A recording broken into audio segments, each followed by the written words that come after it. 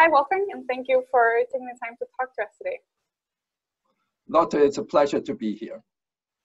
You're going to be one of the keynote speakers at the TCS this year. So I was wondering if you could give everyone listening a brief overview of you and your career. I was born in Germany and I live in the world and increasingly in the cyberspace, and this due to the arrival of COVID-19. My passion is the supply chain, the world of transport, trade, and technology.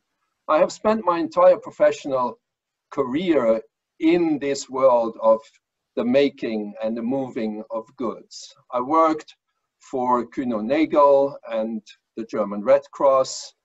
I worked for TNT, where I was leading their Swiss country organization and the Eastern European and Eastern Mediterranean region. I also worked as head of international development at French La Poste. Over a decade, I was driving the expansion and investment strategies of the group. I was running as president and CEO, Geopost Intercontinental Group of companies across the world and the global express parcel network. In the last 10 years, I have done a lot of different things and many of them in parallel. I have been working with corporates, international organizations, startups and scale-ups to drive innovation, digital transformation and growth. I have been director and head of supply chain and transport industries at the World Economic Forum. I have been partner and managing director China and India at global strategy firm CVA. And now my focus is primarily to bring together the world of innovation brought up by startups and scale-ups and the traditional industries and incumbents. So I work with traditional companies like Lotion, leader in last mile delivery in South Korea. I work with already grown up startups like Roamby, which is a California-based asset tracking and shipment monitoring firm. And I work with very innovative players like Hyperloop Transportation Technologies, a company that is building the supersonic ground mode, which allows to move people and goods at the speed of air transport. And BatSwap, for example, a battery swapping company that helps fleet owners to electrify their deliveries. I have written many books myself, or I have co-authored some of them, over 30 papers, over 100 articles. I spoke at more than 100 conferences in more than 30 countries. And it's all about driving the industry towards a healthier and more effective global supply chain network. It sounds as if you're having your hands quite a lot of different places in the industry. So seeing that you have this overview of so many things, what would you say is the technology that we should also be looking out for in the future? I believe that it is much less about technologies. It is much more about solutions. Solutions like asset tracking and shipment monitoring solutions. Solutions like contactless deliveries. And I'm involved in a startup called Parcel Home that is providing boxes which can be integrated in a digital workflow. That's a solution to solve a very specific challenge. I'm also involved in Key Cargo, that is a platform for bringing together smaller trucking companies and smaller shippers. So, and these describe a few areas we should look to and into: the world of platforms, the world of visibility, the world of technology that solves pain points which we haven't been able to eliminate over decades, like the last mile challenge. So you say pain points in plural. Which pain points would you point out as the most important ones to fix? I think the most foundational is visibility, or the lack of visibility is the pain point. The solution is creating visibility.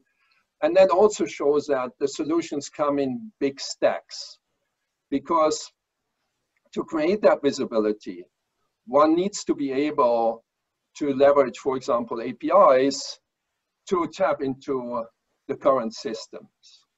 One has to be able to bridge the gaps, the data gaps, for example, through sensors, which are placed on shipment level, or on part level, or on vehicle level, for example. So that's where I see the major need to work on, also because of COVID-19, because we have left behind the outbreak phase. We have arrived in the new normal. The new normal has three names for me: virus, volatility, and uncertainty. We have to navigate this, and we cannot do this blindly. We need information to support our decision-making processes. We need information and tools to protect our workers, that they can operate remotely. And I'm not even thinking about working from home. I'm thinking, for example, about remote inventory management. So when you say visibility, I'm thinking that's a very broad term. Do you mean visibility when making deals with other firms, or with regards to payment and pricing, or what do you mean? Visibility in terms of what is going on in the supply chain network. Where's my container? Where's my order? Where's the truck? Can the plane go, or should the plane wait until the truck arrives, because every minute create a cost? That is the visibility I'm talking about.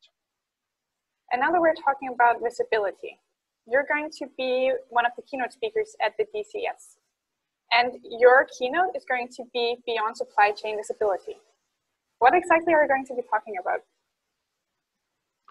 I would leave that for the talk, but it is, of course, about how can we navigate the new normal, which I have described before.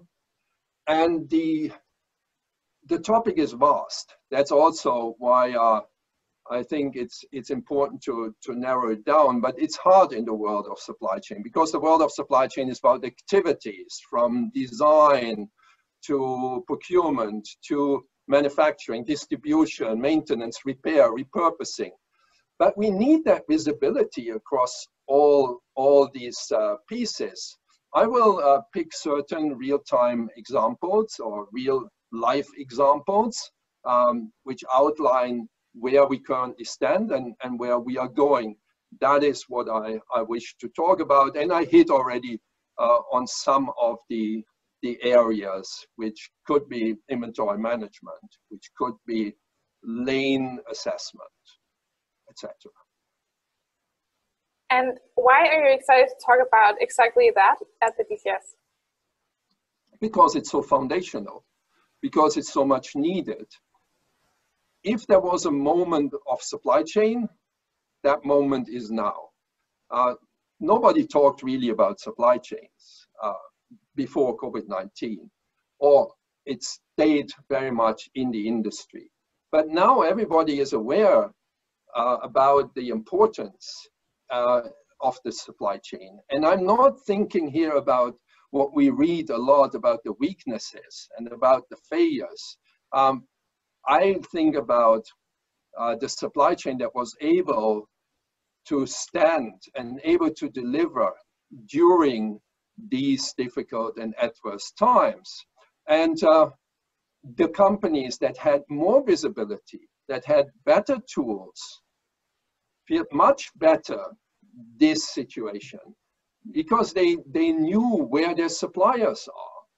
They knew where their goods were. They knew when goods were turned away at the border and stored somewhere because they had that real-time information which told them that something was going wrong. And then they could work on the solutions. And they could also take inventories from other places and move it to that destination because they knew that that specific product was available at a different place. So that is why I'm very excited about the topic, why it's so important. And I think it's also very important that people stay updated about those developments. So what would you say that people actually can learn from your keynote? They can get a picture of where visibility stands, but also, and this is why I gave it the title Beyond Supply Chain Visibility, that visibility as such doesn't help us a lot because supply chains are massive constructs. There can be in a supply chain 10,000, 20,000 suppliers, millions of customers, many manufacturing sites. Having data about all these steps, the events, is not manageable for us. So in fact, when I speak about the foundational role of visibility, it is in fact the opposite what we aim at. We want to take off our screen everything which is irrelevant. So we want machines that do that work for us, that filter out what is the information necessary to drive successfully my business. And it is about driving business because supply chain sits at the core, the center of every business.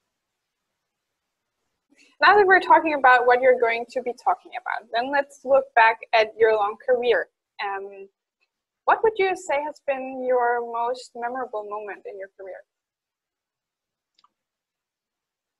I think for leaders, the most important compass, but also the most rewarding event is that they get positive feedback and recognition for their service and contribution to the team, to the organization, to a community. And early on in my career, I was privileged to lead a team in Germany which was dealing with special services, with everything that is unusual in the normal world of transport and logistics. This could be an onboard courier to deliver a document before the deadline. It can be chartering an Antonov 225, the largest commercial aircraft in the world, to make sure that in the case of disruption, a factory can continue to produce. And this team I was privileged to lead about 2 years. And when I took over, it was a loss-making business. It was a team that had many frustrated individuals. And we rolled up our sleeves and we drew up a strategy and plan. And of course, some people left because it was too late and they had lost hope. But for those that signed on, we embarked on an amazing journey. And we quadrupled the revenue within 2 years. We moved the business out of the loss zone into millions of profit. And when I moved on after 2 years in my career, they organized a farewell event, and the recognition and feedback everybody showed towards me during that event was just amazing. It was probably one of the most moving and rewarding moments in my professional career. I can imagine. It's not often that you hear those kind of stories, that people appreciate their leaders so much. Yeah, and I'm still in contact with many of the people in that team. If you were going to give yourself an advice for when you started your career, what would that be? Develop your own ecosystem. When we start our career, or most of us are probably very convinced about our ability, our drive, our youth, our ambition, and we tend to focus on tasks. We tend to focus, if it's a leadership role, on our team, and that's important. We need to create that team spirit I just spoke about. On the other hand, we are also dependent on the outside world. We cannot just focus on ourselves. We have to integrate with our peers. We have to integrate with our peers in the organization and beyond. We have to integrate into our own leadership structure that is guiding us. And this holistic view, I think I did not have that at the beginning. I was very occupied with doing the best I could with the best people I had, and I always worked based on the assumption that I'm teaming up with the best in the world. So, but you can amplify this effort and the success much more when you leverage everything which is outside your team within the organization and beyond. And success you for sure have had, and you're also going to be talking about getting to success in the supply chain at the DCS this year. Thank you very much for having the time to talk to us today. Lotte, it has been a great pleasure.